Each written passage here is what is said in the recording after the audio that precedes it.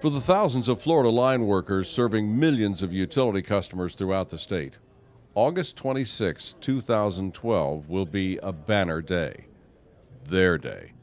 In early March, the Florida legislature declared August 26th Lineworker Appreciation Day for the state of Florida.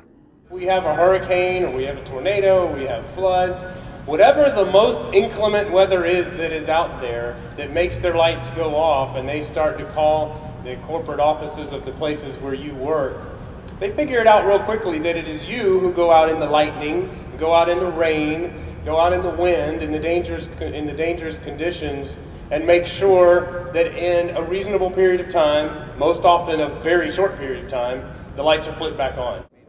The date holds special meaning for Tracy Moore, whose lineman husband, Marc, died in the service of Lakeland Electric customers in 2002. Her efforts, with the support of FMEA, demonstrated the enormous debt of gratitude society owes its line workers and prompted the Florida House of Representatives to recognize and honor those line workers assembled in Tallahassee for the formal announcement.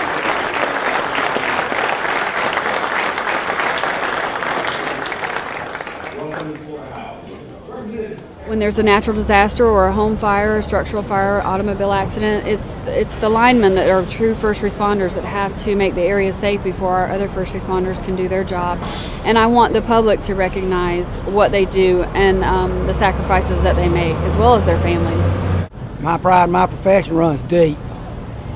That's who we are and what we are. Nothing comes before the trade. Friendship, whatever, the trade comes first. Trade's bigger than anybody that does it. Unless it's time of trouble and time of storm, we get put on the back burner. But in any disaster situation, we come together as a team, no matter from Florida, Georgia, Alabama, Mississippi. We just come together as a team, we get the work done, and then we go on about our business. 2004, when we had 3 hurricanes come through, that's when people really knew who we were. All the help we got from out of town, other states, really enlightened them. Of course, with time, they always forget though. So this will be nice.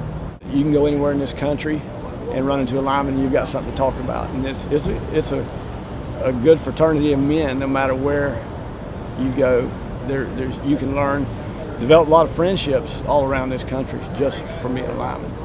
In all the years that we've been working, it's been a really nice thing here toward the end of my career, of getting a recognition for all the work that the people have done, but also all the people that over the years that I've known that have got hurt or died doing this kind of work to keep the people's power on. What keeps me going is the energy behind it, the thoughts of helping people, doing the right things. I enjoy doing the work. It's just very exciting. There's nothing routine about it. Everything has its challenges, and I just love the challenge of doing line work. I feel like they all give some and some give all, and in my case, my husband sacrificed his life for the profession, and I wanted to take that and bring glory to the others that are still here doing that job, and that's what I intend to do.